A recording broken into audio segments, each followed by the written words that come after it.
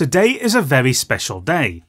According to some, the 2 days that follow today are more significant, but to me, as someone who plays video games a lot, it's a particularly important day in the history of gaming, as it is the day that racing games grew up. This might seem quite hyperbolic. How can a genre of video games grow up? Well, there was a time where racing games were on 2 extremes: simple arcade-style fun and hardcore simulation.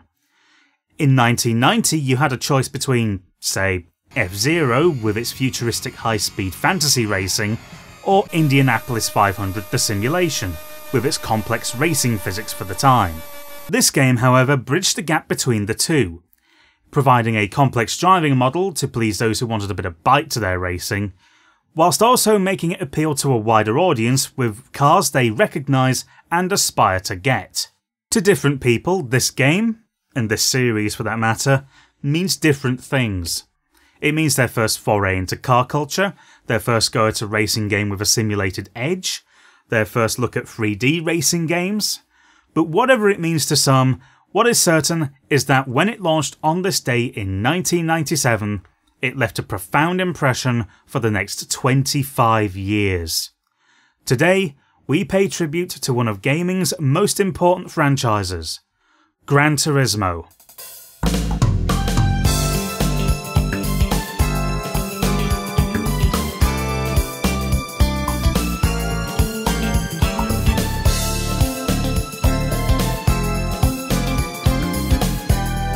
Gran Turismo is a racing game developed by the studio Polyphony Digital, who at the time were known as Polis Entertainment. It released for the Sony PlayStation in Japan in 1997, with its eventual Western versions releasing in May 1998. It is a game in which you drive cars of various makes and models, from pokey little K cars and subcompacts to full-blooded racing machinery, all with the aim of making a living of being on the edge of control of your vehicle. So what exactly gave birth to this game? How did it establish the rules that arcade simulation racing games would follow for the next 25 years? Well, to answer all these questions, we have to talk about the game's development, and the tale begins with a man called Kazunori Yamauchi. Kazunori Yamauchi grew up a huge car enthusiast since the age of 3. When he was 24, he took out a 5-year loan to buy a Nissan Skyline GTR R32, the top-of-the-line sports car developed by the Japanese automotive giant. He then crashed it 6 months into owning it. He was driving at around 200 km/h on public roads without insurance. Whilst Yamauchi was fine, the car very much was not, leaving Yamauchi with payments to fulfill on a loan taken out for a car that could no longer be driven.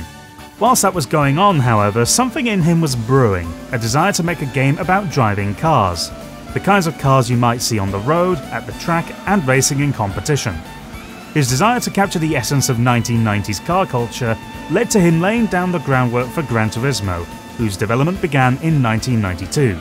He found himself working for Sony in the early 1990s, working on the hardware design and the controller for the upcoming PlayStation, as well as overseeing the development of games made under Sony Music Entertainment's software label, and found himself fascinated at what the console promised to do. In that time, he devised plans in which he could make the game he most desperately wanted to make. He would go on to make a racing game before long called Motor Toon Grand Prix, which released around the time of the PlayStation's launch in 1994, exclusively in Japan. It was a kart racer in the vein of Super Mario Kart, with a very cartoony and even exaggerated aesthetic, with cars distorting as they drive around corners. This gave Yamauchi more drive than ever to work on Gran Turismo, as it was followed up by a sequel, Motor Toon Grand Prix 2, which got a worldwide release and featured a much more refined physics model, one that would play a key part in this story. After Motor Toon Grand Prix 2's development was completed, Polis Entertainment set to work on finishing off Gran Turismo, which was held back for a while so the NTGP games could be made to generate some cash flow and give everyone some experience with what they were working with. The development of the game was not easy, and it involved a lot of work that others might not expect to have to do, as it involved a lot of negotiations with car manufacturers to make their cars drivable in a game sold to the masses. There were also a few challenges involved in developing the game on the technical side. Whilst it was designed to take advantage of what the hardware offered, In order for the game to look good and run as well as it did, the game needed to be written in assembly code, rather than the standard libraries offered to them by the PlayStation development kits. It also led to the game's design having to be altered somewhat, but we'll touch on that later. This arduous task saw them run fairly close to midnight in the end, but after 5 years of work, the game finally saw Japanese store shelves on the night before Christmas, before releasing in May the following year everywhere else. Releasing to critical acclaim, Gran Turismo became one of Sony's biggest franchises virtually overnight, as the game shifted 2 million units in Japan alone by the time of the game's Western release. It would go on to take the title of the biggest selling video game on the entire Sony PlayStation, with a sales figure of 10.85 million units. For comparison, the next best-selling racing game that isn't Gran Turismo on the PlayStation is Crash Team Racing, which sold a very impressive 4 million units, but still could not hold a candle to the overwhelming statistical strength in Gran Turismo's numbers. Receiving praise for its graphics and driving model, Gran Turismo would go on to be regarded as one of the greatest racing games ever made, with Top Gear regarding it as the greatest. IGN labelled Gran Turismo as the second most influential racing game, behind Pole Position. All this praise, but does it live up to it all 25 years after the fact? Well, for now, we've got a box and its contents to look at first, so let's get to it. This copy of Gran Turismo is a PlayStation The Best release, like the copy of Intelligent Cube that I covered some time back. Actually, thinking about it, that just leaves me saddened about how little I've done over these past 18 months. Anyway, the cover art is a couple particularly well-detailed cars with a cloudy backdrop, complete with a burnt orange filter and the game's logo imposed on top of it all. For the longest time, I thought the T was meant to be an R for some reason. Basically, the idea is it's supposed to look like a checkered flag after a fashion, but it's one of those things that doesn't click until you think about it for long enough. It's like the old F1 logo where the 1 was in the negative space, but frankly, if it took me that long to realise that, then is it really that great a logo? Anyway, below the logo is the game's name and, crucially, the tagline that sold the game all around: the real driving simulator. These days it seems a little quaint to advertise it in this way, but back in 1997, this worked because nobody had seen anything like it before. Even Test Drive and Need for Speed couldn't compare beyond their usage of existing car manufacturers. The cover itself is pretty solid, but it isn't my favourite of the ones around. The PAL release had the logo seemingly imprinted into a tyre. It works in the context of the game for sure, but it's probably my least favourite, despite how well it communicates the game's concept. Instead, my favourite cover is the NTSC release. Yep, once again, America gets my seal of approval for the best cover, and I wish I could say this was close. The moody background, the bright, confident and bold logo, and the Christmas gift under a nice silver wrap makes this one of my favourite covers, honestly. For now, let's return to the Japanese box and look at the back. Simultaneously, there's a lot going on and not a lot at all. Imagery is kept to a minimum with just a few illustrations of cars in the middle, with all of the text showcasing the manufacturers and cars within the game. How would you describe this? Maximalist minimalism? There isn't a lot to talk about with this because it's just text. Somewhat like the Train Spotting poster, but less memorable. Oh well, let's have a look inside. The game disc on the right will come in handy shortly, but on the left we have an absolute beefsteak of an instruction manual. It's almost 100 pages long and covers virtually every single aspect of the game in detail, from the menus to the driving to even car customization. The majority of the instructions are written in Japanese, so of course if you can't read that, then you're probably not going to get all that much from this. But at the very least, if you understand the language, there's a lot to garner from this manual. Anyway, we've done enough reading for now, so let's get on with the game.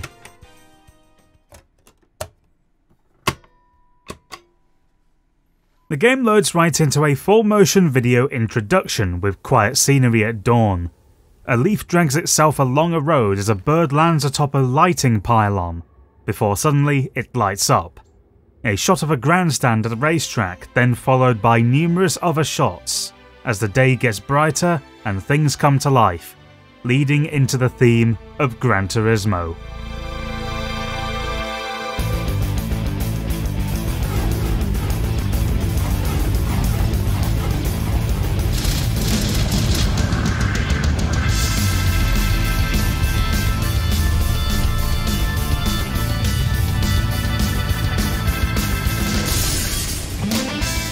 Actually, no, theme undersells it. I'd posit it would be more accurate to refer to it as an anthem instead, because this music, Moon Over the Castle, is just pure auditory excellence. More on the music later though. We emerge into the game's main menu seeing a few options: Arcade Mode, Gran Turismo, Replay Theatre, and Option. Whilst there's a fair bit to do in Arcade Mode, I think our attention is best directed towards the Gran Turismo mode for now, so let's check that out to see a map of a city. In this city map we see numerous dealerships for manufacturers, and we notice that we have 1 million credits to our name. That sounds like a lot, doesn't it? Let's go and buy ourselves an Aston Martin and have ourselves a grand old time. Oh, 1 million credits is worth diddly here. It's worth remembering that this version is the Japanese release, and so it follows the monetary logic Japan runs on. Translate $1 or £1 to 100 yen in your head, and it makes sense. In essence, 1 million yen is roughly equivalent to £10,000 or $10,000 for our purposes here. When put into perspective like that, it starts to sound somewhat insignificant. But not to worry, as there are dealerships that sell cars that are not only available to buy brand new at that price, but also used cars that can be better to start out with. However, you won't be able to do much until you take part in something of a rite of passage in Gran Turismo: the license tests. This is where the game teaches you the basics of driving in Gran Turismo, with acceleration and braking, cornering, and full lap tests to get you to understand how to work your way around the cars and tracks in this game. In the license tests, you'll be given a time to beat in order to secure a bronze rating for that test, indicating a pass, with better times giving you potentially silver and even gold rankings. Simply passing every license test in a given category is enough to attain the license, but if you want to go one step further, you can, and you'll get a reward out of it in the shape of a car. Alternatively, once you've got your license, you can just go ahead, buy a car, and drive it there and then, no questions asked. So once we've gotten our B license, let's buy ourselves a tofu delivery truck and make our way to the meat of this game: the racing. Your first taste of racing competition will usually come in the form of qualifying. From a standing start, you do a lap of the circuit to determine your position on the grid for the race, and it's not the best start. In concept, this makes sense. You're about to take part in a race, so determining where you belong in the pack follows logically from that. It makes sense to see how fast your car is in preparation for the race, and to see if you need to improve anything before taking part. It also helps that there is a monetary prize awaiting you if you get pole position for the race. The problem is the qualification system is a bit wonky to say the least. Qualification times for competing cars besides your own are suggested to be constant, meaning that if the same lineup of cars takes part in the same qualifying session, the times and the order will be much the same, barring you.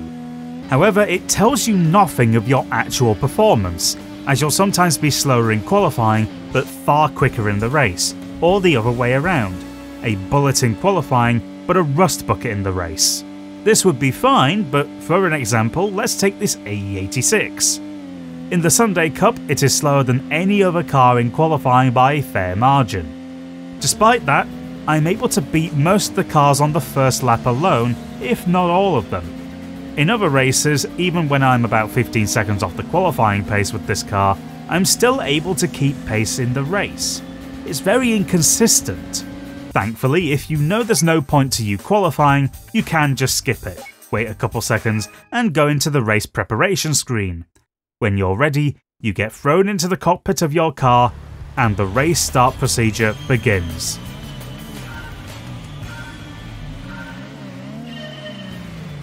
It's a bit late to talk about the controls, but it's hardly a bad time at any rate. The controls are quite simple. By default, the X button is your accelerator button, and square is your brake. Circle is your handbrake, and triangle is reverse, with a directional pad steering you left and right. If you're racing with manual transmission instead of automatic, the L2 and R2 shoulder buttons shift up and down respectively. L1 allows you to look behind you if you need more than the virtual mirror at the top of the screen, whilst R1 changes your view between chase and bumper cam. I will be playing in bumper cam since it's how I play these kinds of racing games, but do whatever you want.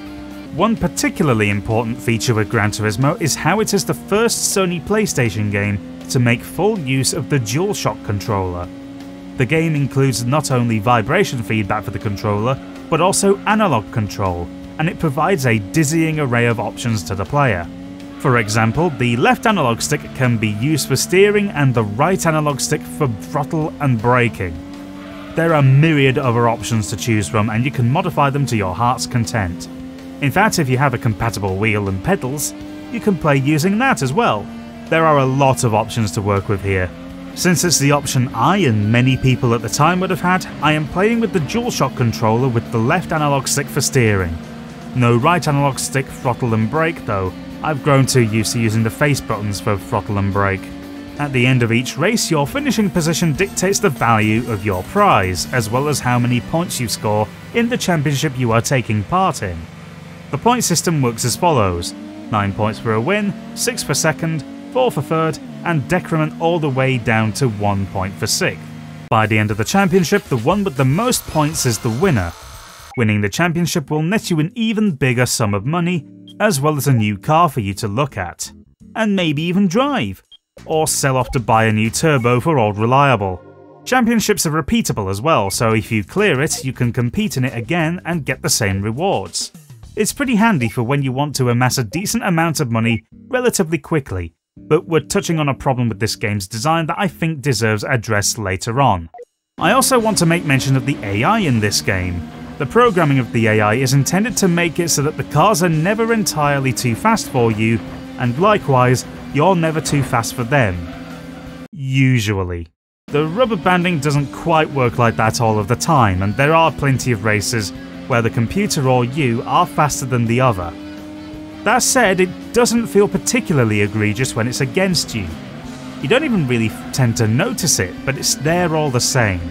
In races where, by all means, I should not have been competitive, I have not had to worry about everyone going off into the distance because my opponents are kept in relative proximity to me, just far enough away that I can just about see them. On the other hand, I have had races where I am so far ahead of everyone else that the game's programming can't really do anything about it. In endurance races especially, I lap the competitors so readily that it feels almost cruel. I should also make reference to what I said earlier concerning how the game's design was changed slightly. Well, due to how constricted the PlayStation's whopping 33MHz CPU was, it caused some corners to be cut. Originally, races were intended to have up to 12 cars in them. Sadly, however, even with the whole game written in assembly, it was infeasible to get 12 cars working, and 6 appeared to be the most sensible compromise. This compromise would haunt the series until Gran Turismo 5 upped the car limit, but oh well. For the time being, however, let's talk about one of the key things about racing games: the cars. A racing game isn't much of a racing game without the things that facilitate the racing in the first place. There are around 140 cars in Gran Turismo, which, for a game of its vintage, is a substantial number. These cars are split between numerous different makes that you can buy from. It being a Japanese game, it's little surprise the vast majority of the selection are from Japanese makes, like Honda, Toyota, Mitsubishi, Subaru, Mazda, and Nissan. There are also American makes Dodge, whose cars featured under the Chrysler name here, and Chevrolet, and British makes Aston Martin and TVR round out the selection. For the most part, you're going to be gravitating towards the Japanese makes as you start out, as they tend to have cheaper cars available to you. The American makes tend to have pricier muscle cars, whilst the British makes tend to sell Grand Tourers. Get it? Because it's in the name! The Japanese makes tend to run the gamut from having funky little K cars, to hatchbacks, to four-door saloons, to beefy, heavily tunable sports cars. The cars in this game can be tuned to hell and back, but more on that later. The selection of cars on offer is a solidly reasonable gathering. You have the cars people aspire to have, like the Nissan R32 and R33 Skyline GTRs. You have the Mazda RX-7 and Yunos Roadster.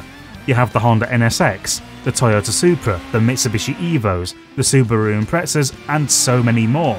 Then you have the funky K cars and the hatchbacks that you buy less because you want or desire them, but more because you need to get them in order to progress through the game, though it still gives you the opportunity to at least look at what you're buying first.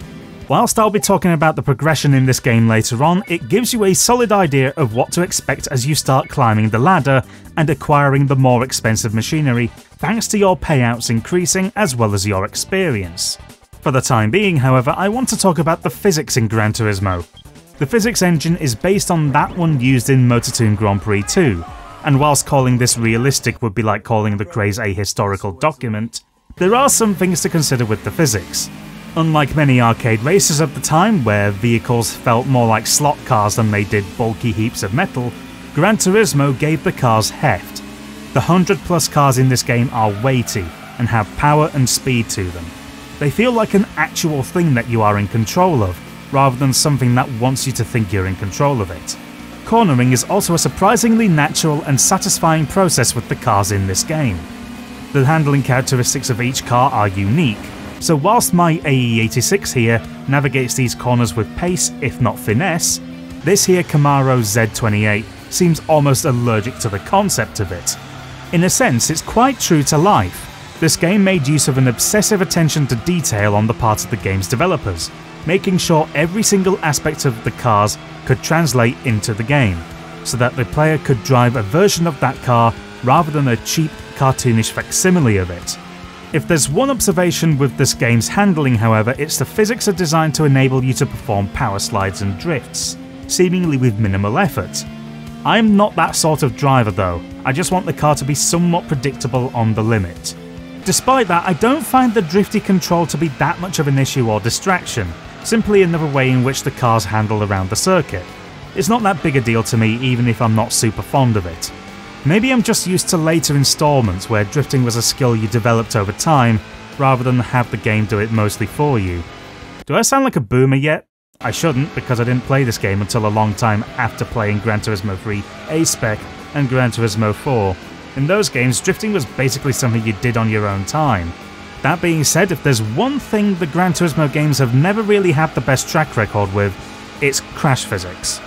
It especially doesn't help that it took until the 5th mainline installment for crash damage to be implemented, and it was, all told, pretty poor against its contemporaries. Given the hardware this was being pushed on, expecting anything particularly accurate for crash damage would be a bit unfair, although it is a little sad that there isn't even a mechanical damage system, let alone body damage.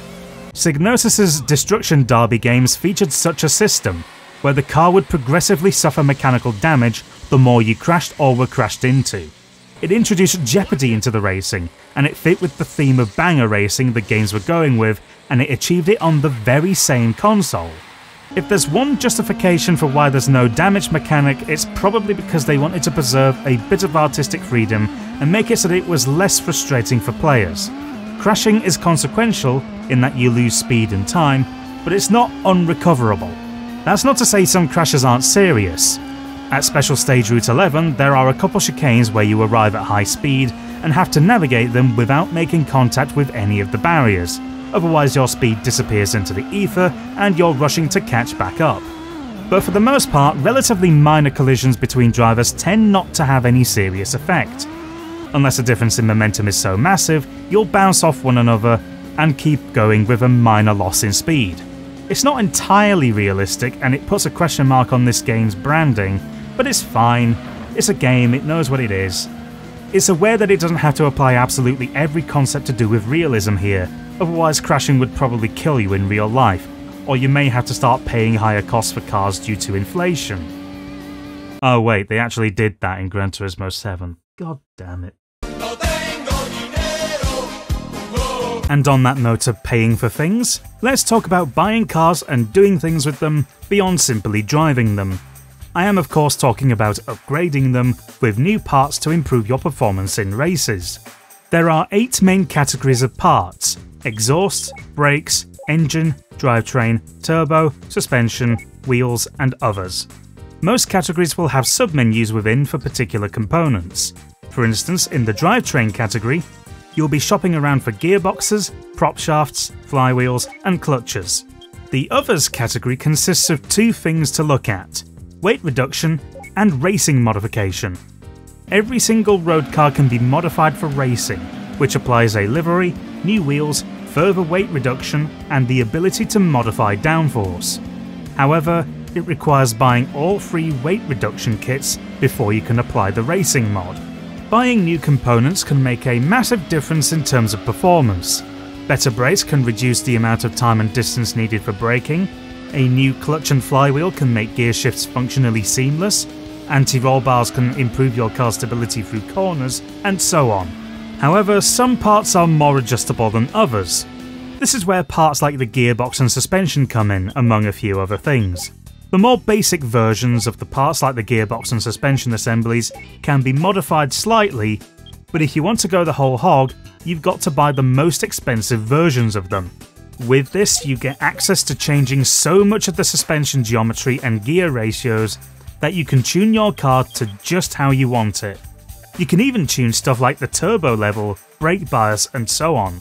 It should be stressed that you need to know what you're doing with this if you want to see a genuine improvement, otherwise you are going to struggle.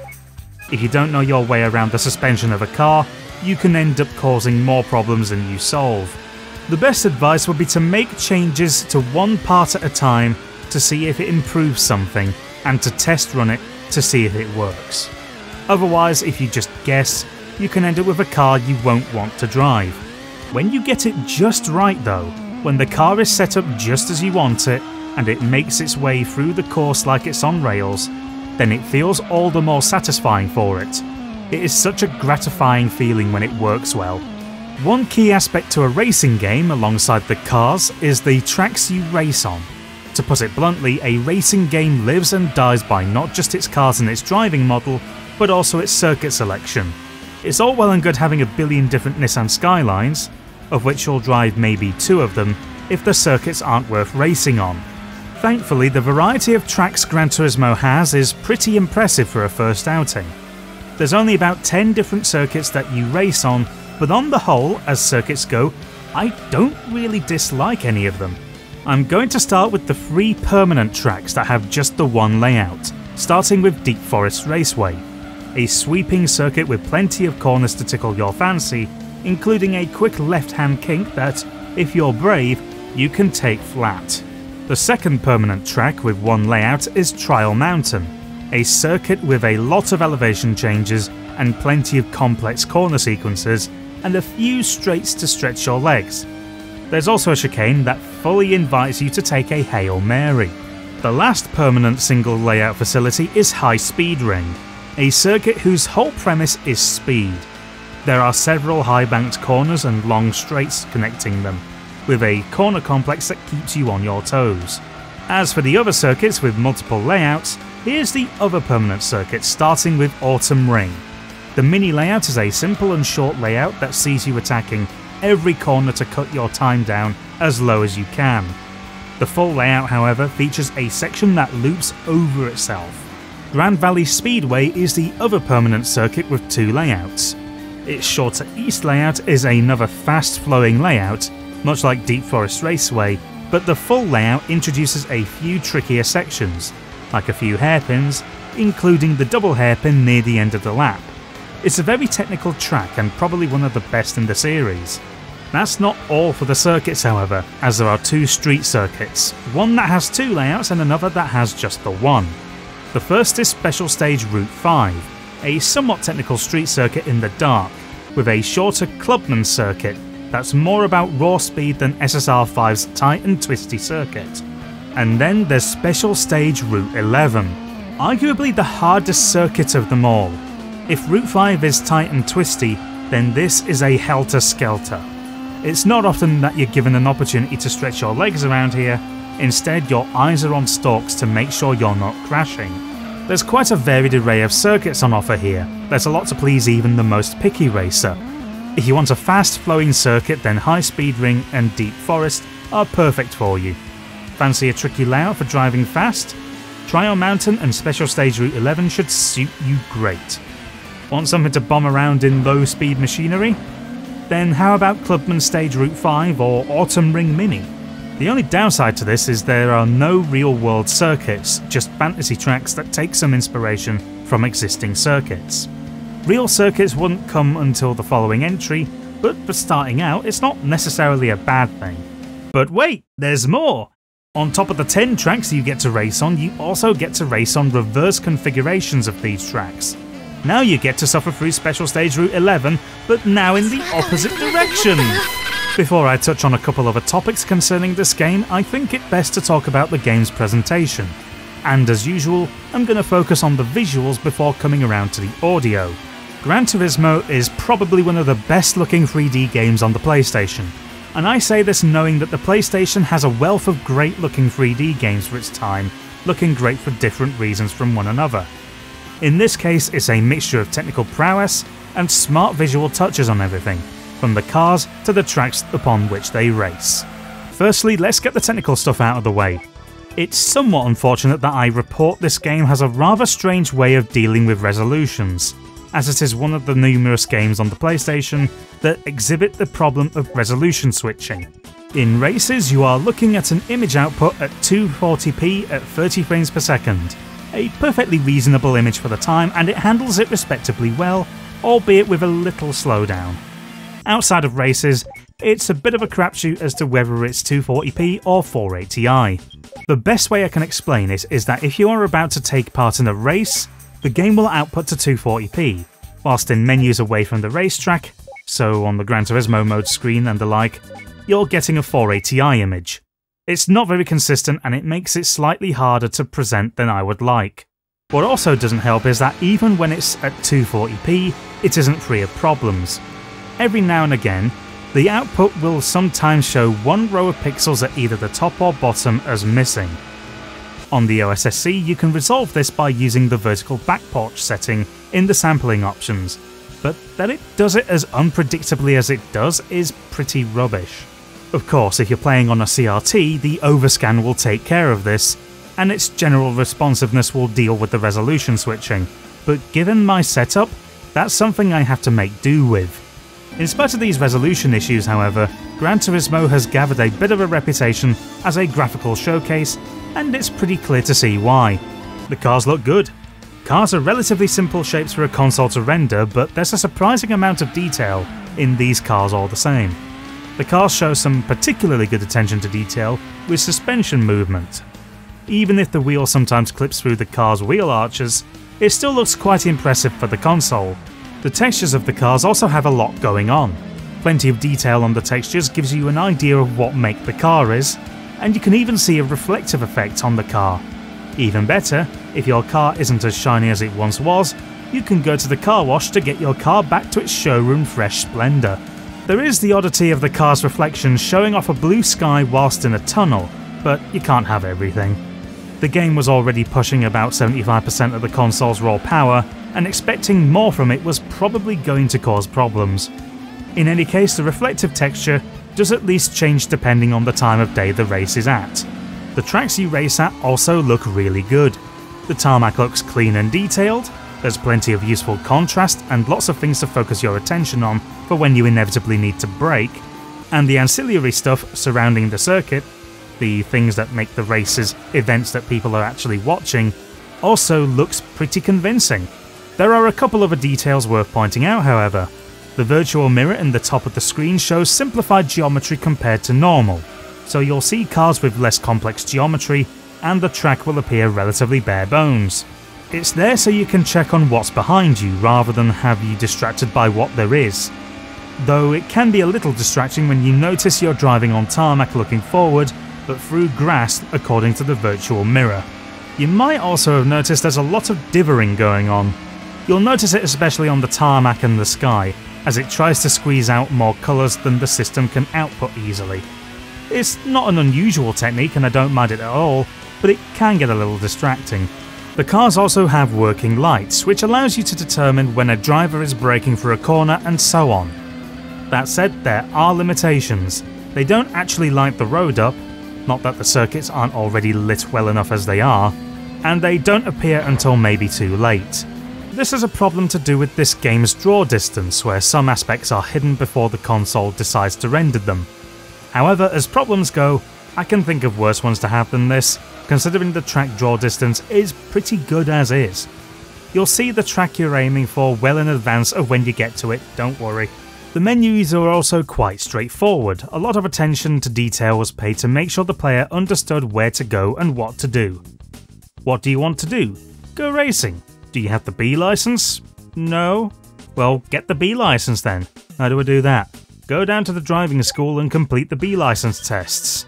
However, one thing that I don't particularly like about the user interface, particularly in menus, is how text input is handled with the kind of keyboard that it is.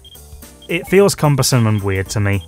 In the Gran Turismo mode menus as well, when you're going through dealerships, customization, events and all of that, you can accidentally send yourself to your home, your garage, or anywhere that isn't where you want to be, because of the hotbar on the left. I'm not sure it was a necessary feature. Helping this game's importability here is the use of a lot of English language. Some of it is a little awkward, what with the game being Japanese and all, but for the most part you get the gist, and even where it is not in English, it's usually in katakana, meaning you can translate it all fairly quickly if you can read it. If not, then just print a cheat sheet out. The only other thing I don't like about this game's visuals is the flashing text that appears whenever you get a new record or a prize in races. It's an annoying sort of strobe effect that makes it a bit too intense to look at. If you're wondering why I put a warning at the start of this video about flashing effects, there's your answer. And to move on from the visual stuff, we come to the audio. I'll start with the game's sound design first before I move on to the soundtrack, which, if you couldn't tell already, I absolutely love. It's genuinely great. Anyway, before I get too carried away, let's talk about sound design. This is one aspect that Kazunori Yamauchi looks back on, wishing it was better, but wasn't able to improve owing to time constraints. In some respects I can understand why, because there are a few issues here and there, but on the whole, you can do far worse than this. Engine sounds are the big one here. The sounds rise in pitch based on engine revs, which is pretty simple. At the lower rev counts below the red line and around the point where it'll shift optimally, it sounds pretty much fine, with a little bit of detail. It's clear, however, that once you start hitting higher rev ranges, such as hitting the red line in top gear, that it's not exactly the best audio quality. It can sound harsh and raspy at the top end, and the detail gets barely lost. Not utterly terrible by any means, but not exactly the pinnacle of racing game audio design either. Despite that, most of Gran Turismo's sound work does what it needs to do. The car collisions sound reasonably impactful, but not excessively so, nor too weak. Tyre squeal is borderline iconic for the early entries in the series, and let's not forget the start procedure klaxon.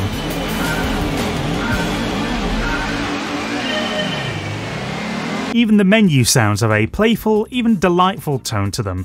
The little details here and there, like the guitar twangs when buying new components, are nice to hear, and even though it can be by the numbers in places, generally speaking, I like it.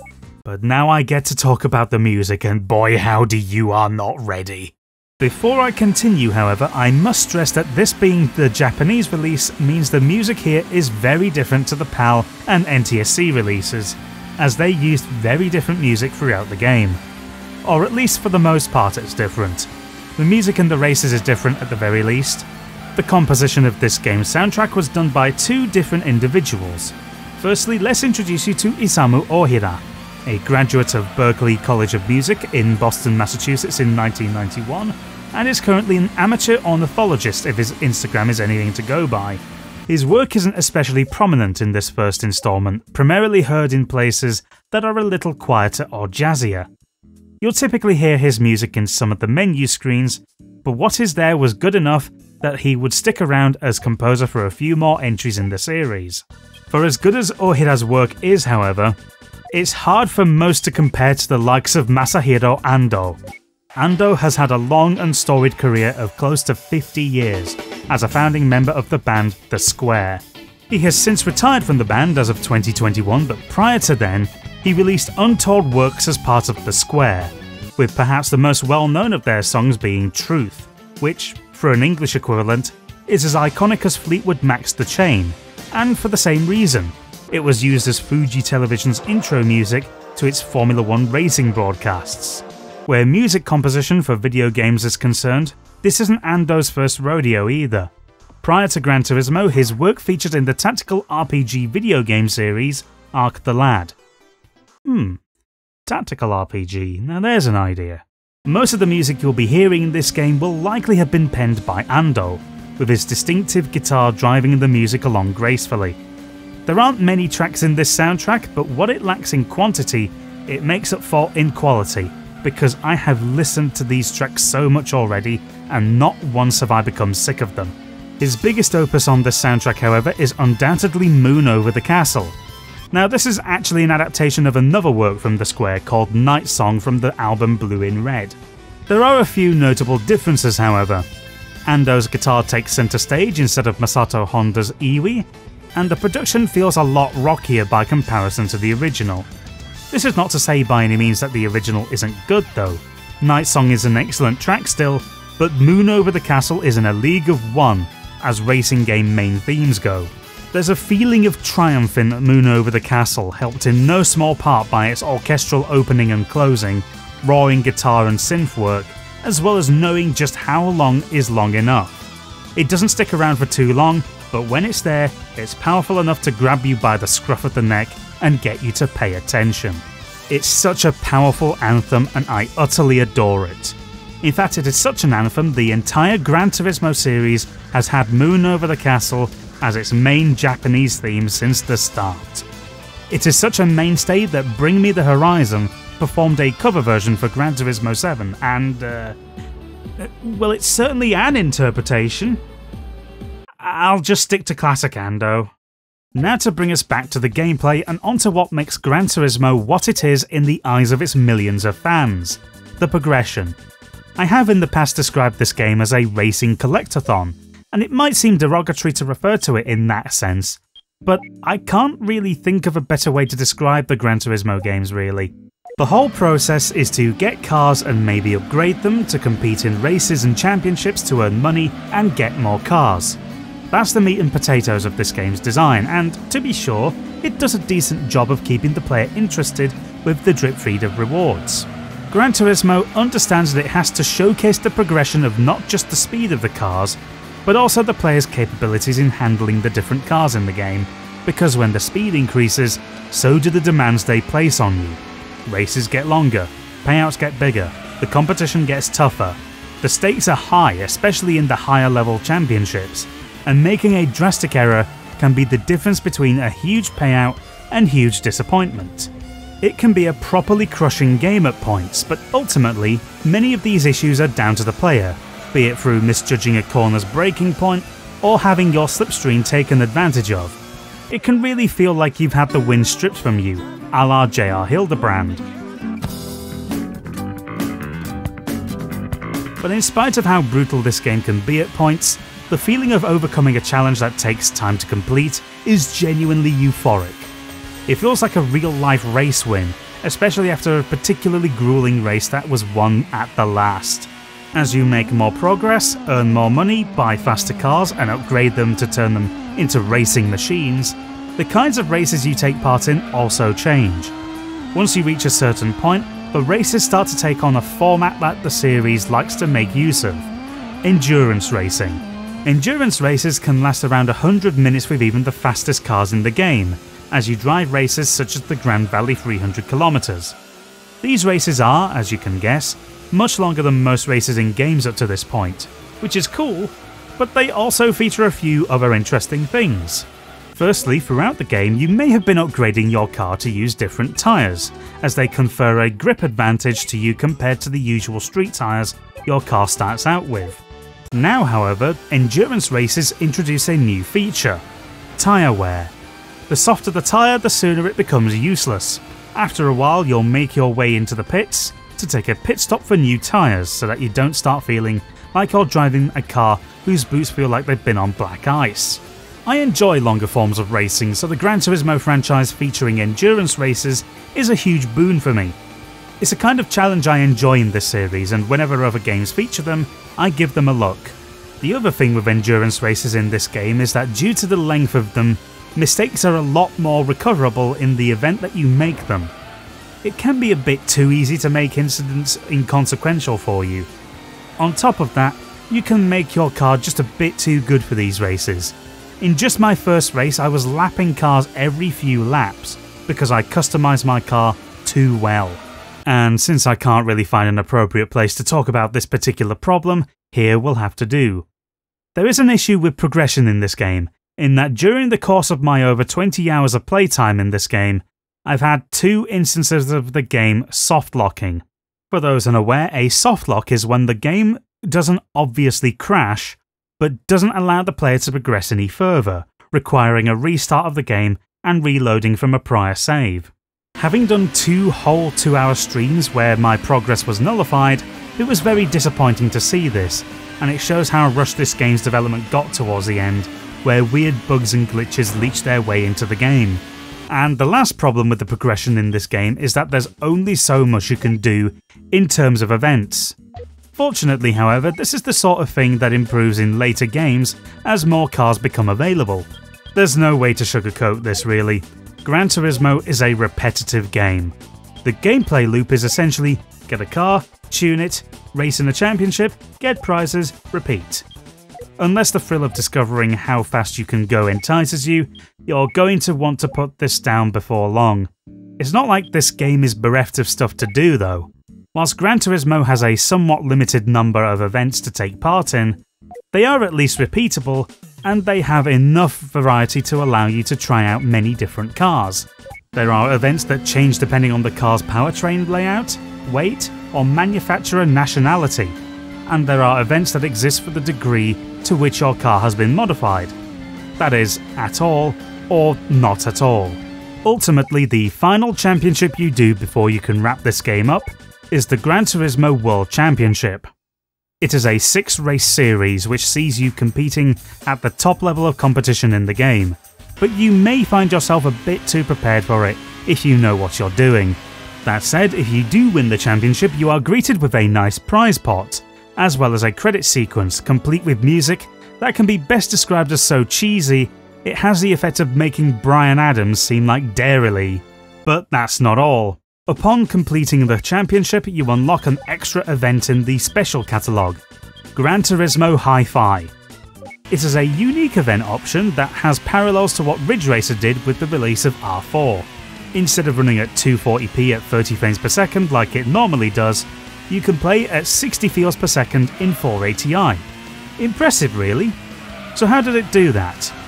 Well, it simplifies the track geometry and scenery and makes it a pure time trial. I do love seeing things like this because it does show that there were serious attempts at squeezing everything out of the PlayStation. And whilst there was definitely room for more, it's fair to say that the developers got a lot out of the PlayStation already with this game. And with that, I think it's time that we talk about Gran Turismo's legacy. The one thing that has to be talked about when talking about Gran Turismo, 25 years after its release, is just how significant a franchise it turned out to be. One can argue that other franchises took its mantle as a bridge for accessible simulation, but one thing's hard to argue. Gran Turismo made it possible. As I alluded to earlier, racing games, unless it was the whole point of them, tended not to be too concerned about the realism involved, just that you could drive cars and race them. Not inherently a bad thing, but it did show that there was a gap in the market. Racing simulations have existed for a while, but they were the domain of the PC. Games like Jeff Cramman's Formula 1 Grand Prix series and Papyrus's IndyCar Racing and NASCAR Racing series of games took on more of a simulated approach, which allowed for some marketability while still confined to a niche. That Gran Turismo was able to bridge the gap between the thrill of racing with a realistic approach to driving and physics enabled it to succeed in ways few games were able to at the time. It is the PlayStation's best-selling game of all time and one of only 2 games to breach 10 million lifetime sales. A new vein could be struck now. Gran Turismo proved that you could make simulation marketable, and it encouraged a number of imitators, in much the same way Doom did in 1993, albeit with varying degrees of staying power. One of the first noteworthy ones was Squaresoft's own attempt at a racing sim called Driving Emotion Type S. It launched on the same month as the PlayStation 2, and by and large it was poor. Its driving model was horrible, in that it controls like you're doing a gravel or snow rally, but on tarmac. It also doesn't help that it's not very visually appealing. The game only sold as well as it did because Gran Turismo 3 A-Spec was yet to hit the market for another year. Supposedly its physics were improved somewhat for the Western release, but frankly I'm not sure I'm convinced this is fixable. If you've seen Ross Scott's review of Test Drive 4, where the steering in that game is such an uncooperative mess, then you'll understand very quickly why this game is bad. Driving a Motion Type S is purely and simply broken. Our Racing Revolution was a fair bit better, however. A spin-off of the Ridge Racer series developed by Namco, it took on more of a story-driven approach and had some cool features in it. For instance, you can pressurise the AI by looming large in its mirrors, and if you accumulate enough pressure on the car ahead, you can get them to make mistakes. It's a little undercooked and seems a bit contrived, but damn if it doesn't feel at least somewhat entertaining. The driving model is by and large decent enough, although I would argue it's a bit of a mixed bag overall, since there's only so many tracks in this game, and there isn't much scope for customization. There are two other games I will mention, but I haven't played either of them, so I'll give a relatively brief mention of one before diving into the other here. And I'll start with Konami's efforts, called Enthusia Professional Racing. I'm not remotely familiar with this game, but based on some of the stuff I'm seeing about it, it might be worth a look. It did release around the time of Gran Turismo 4, so that may have damaged its potential somewhat, but it seems to have been a pretty competent game all told. The other game I want to mention is one that largely serves as the rival franchise to Gran Turismo. It released as an Xbox exclusive series and serves as one of the bedrocks of Microsoft's gaming arm, Forza Motorsport. The first entry in Turn 10's racing franchise was very well received at the time, thanks to what reviewers at the time perceived as the ways to get the advantage on the contemporaneous Gran Turismo 4. Add online multiplayer and a proper damage model, the latter being something the Gran Turismo franchise has been reticent to include. There have been other series, such as the Toka Race Driver series of games by Codemasters, that filled in the niche of professional race car driving games in something of the same vein as Gran Turismo, but on the whole, Gran Turismo stood as an army of one in its genre for roughly a decade. More recent games such as Project Cars and even full-blown racing simulation games such as R-Factor 2, Automobilista and the seemingly ubiquitous iRacing have taken the simulation aspect further, whilst Gran Turismo is content to make itself the gateway drug for getting into racing in an accessible way. And on that note, let's talk about the things it did to get people into racing, because that is one big thing about this game I don't tend to hear about all that many other games, despite how groundbreaking it is, all things considered. Gran Turismo served as the way by which some racing drivers found their way into motorsport in the real world, even today.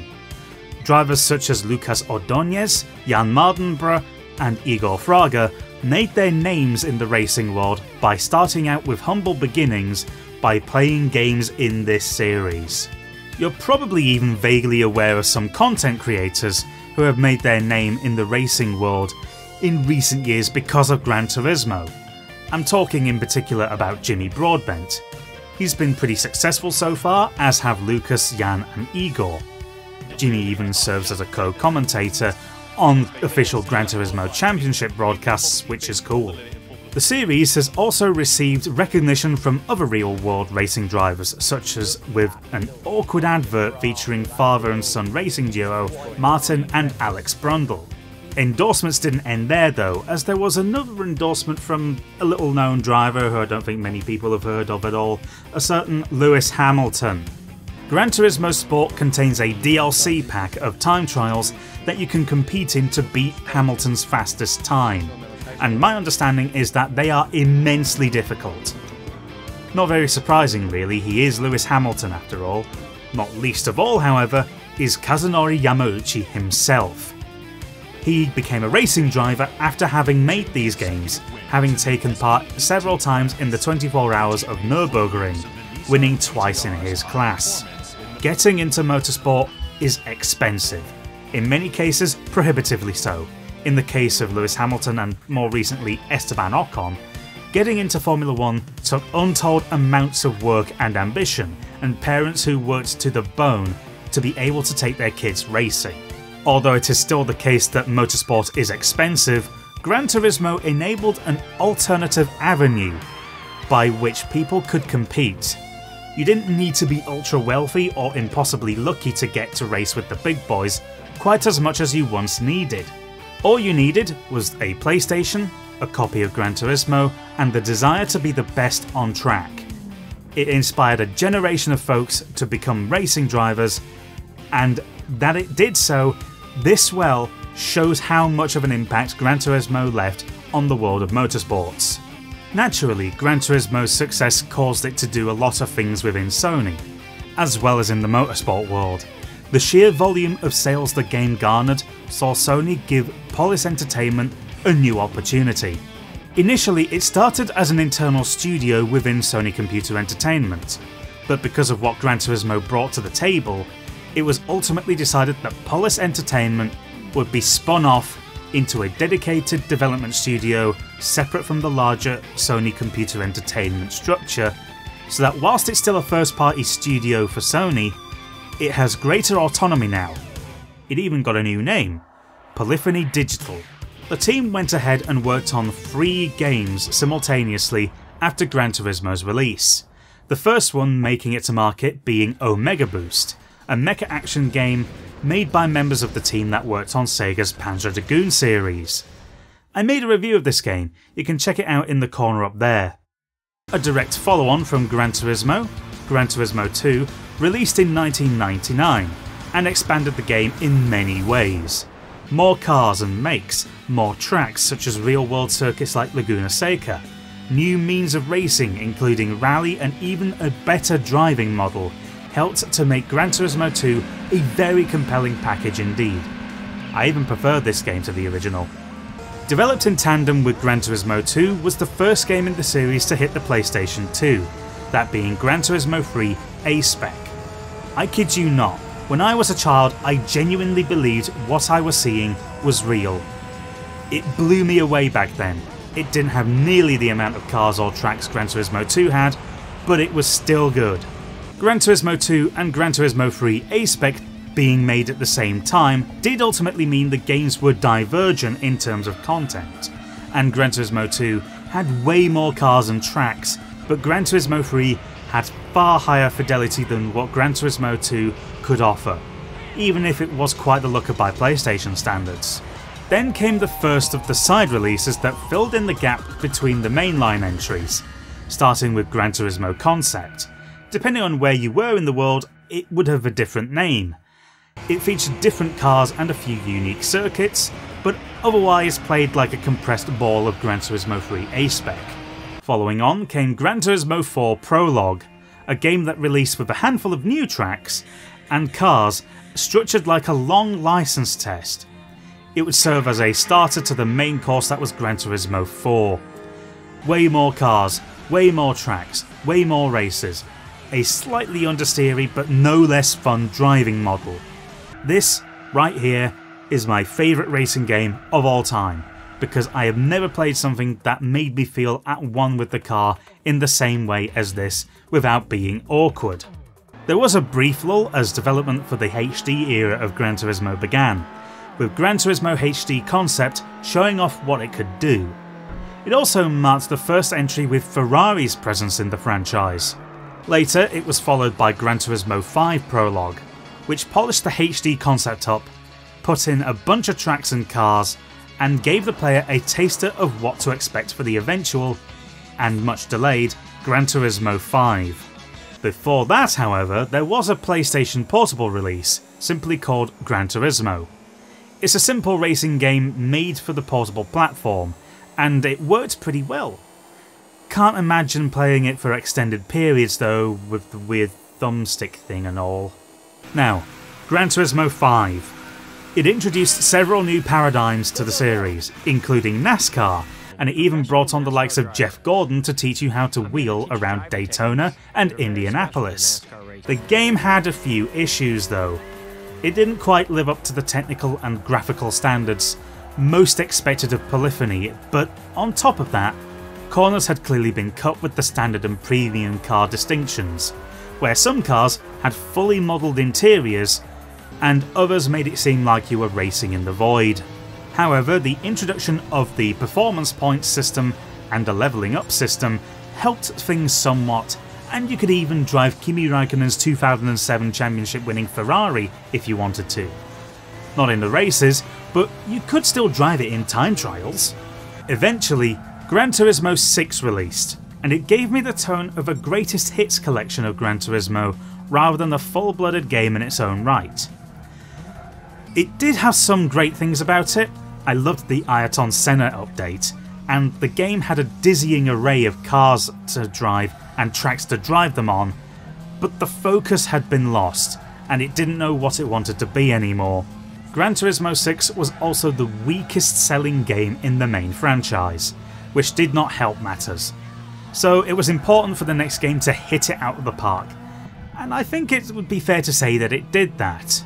Gran Turismo Sport released in 2017, but it took a major left turn for the franchise, in that it wasn't just a game where you bought a car and upgraded it. Instead, the focus was very much on online play. You competed against racers online and climbed the ranks, somewhat like how most esports games work. The game was criticised for its significant lack of single player modes, and playing offline is virtually impossible, but I'll be damned if I didn't have a good time playing it. It felt taut, fun, and some of the best races I've ever had in games have come from this game. Sometime after, there was some cautious optimism when Gran Turismo 7 was unveiled to the world, featuring some redeveloped racetracks from previous games, with the new Trial Mountain and Deep Forest tracks given some showing off.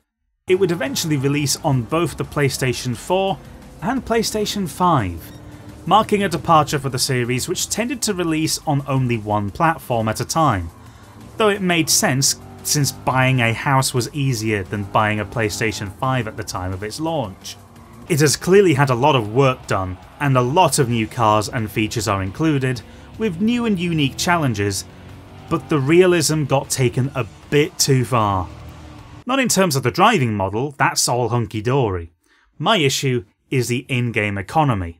For the longest time, you couldn't even sell cars, and many of the cars that you wanted to drive were simply far too expensive to buy, leading you to either pay through the nose in microtransaction fees or grind your way until you finally got the car you wanted. And to complicate matters, there's an inbuilt inflation mechanic, so prices rise just as they do in the real world. Great! It's the most recent entry in the franchise, and whilst I've had a good time driving in it, the game sits at the lowest user rating for any Gran Turismo game on Metacritic because the in-game economy is so patently unfair. It took the one aspect of car culture nobody likes, sheer brutal expense, and made it a feature. Here's hoping things improve, however. The ability to sell your duplicate cars is a welcome and much needed addition to the game, which, if it weren't for the busted economy, would be so much more fun to play. Where the franchise will go later, I cannot tell. I just hope that it doesn't keep making the mistake of tying itself too closely to the real world when it is simply not necessary.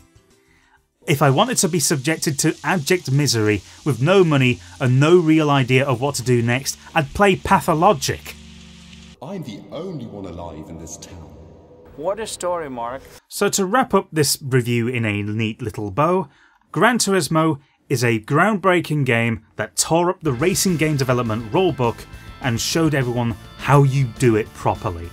Tight controls, a solid physics engine, challenging tracks, and an awareness of what it wants to be, a celebration of car culture. It celebrates the whole idea of buying a car and modifying it to your heart's content. It's wonderful like that. The only criticisms I'd offer are mostly technical issues, and not really anything that's a deal breaker. As a game of its age, Gran Turismo did a lot more than many other games did at the time, and it succeeded for it. It's little wonder it has as much staying power as it does. This leads me onto my recommendations for this game, particularly in regards to language requirements and importability. I'll start on the aspect of language, since this is going to be a little bit weird. I would say understanding Japanese isn't really that much of a requirement when playing this game. Now, there's a bit to unpack with this, but on the whole, you can get by fine without worrying a great deal about it. There is a surprising amount of English in the game, with most of the key information in English and providing you with an overall solid idea of what you're meant to do. Also, if you can read katakana, you can read most of the stuff you need pretty easily. Where knowledge of Japanese would come in useful is with part descriptions and license test explanations. Otherwise, for the most part, you can play this game without really needing to worry about anything. And now, importability. Simply put, this game is a dime a dozen, pretty much. Unless it's a particularly pristine copy, prices tend to be no more than a few hundred yen or a few dollars. It's one of those games that if you can get it on eBay or something like that, it's pretty easy to ship over. I wouldn't contemplate using a proxy service just to buy this one game, but I'm not going to tell you how to do that. Well, not yet, anyway. If you buy from a retro games fair, you'll easily find copies of the game, imported or not, for just a few quid or a few dollars, depending on where you are in the world. It's not expensive in the least. A tenner is quite easily reasonable for this game, considering the amount of time you'll spend with it. All in all, Gran Turismo is a superb racing game, and it brought the spirit of realistic racing competition to the mainstream, and it sparked a new paradigm in the racing genre. It's bettered by games in the same series, and I don't doubt some will say this series is bettered by other series today, but every one of them should pay respects to this truly foundational game. Long live Gran Turismo. If you have any suggestions of what I should cover, please let me know. I am open to covering most things. In my description you will find a link to my website daniellearmouth.com, where you will find my retro import collection and wishlist. Also in the description are a few social media links. There is naturally my Twitter, but I've also been using Instagram a fair bit as of recent. So if you want to check that out, go right ahead. Otherwise, there is my Twitter to keep up to date with everything that I'm up to. As ever though, this has been Daniel Learmouth. Happy holidays, and Siddhi.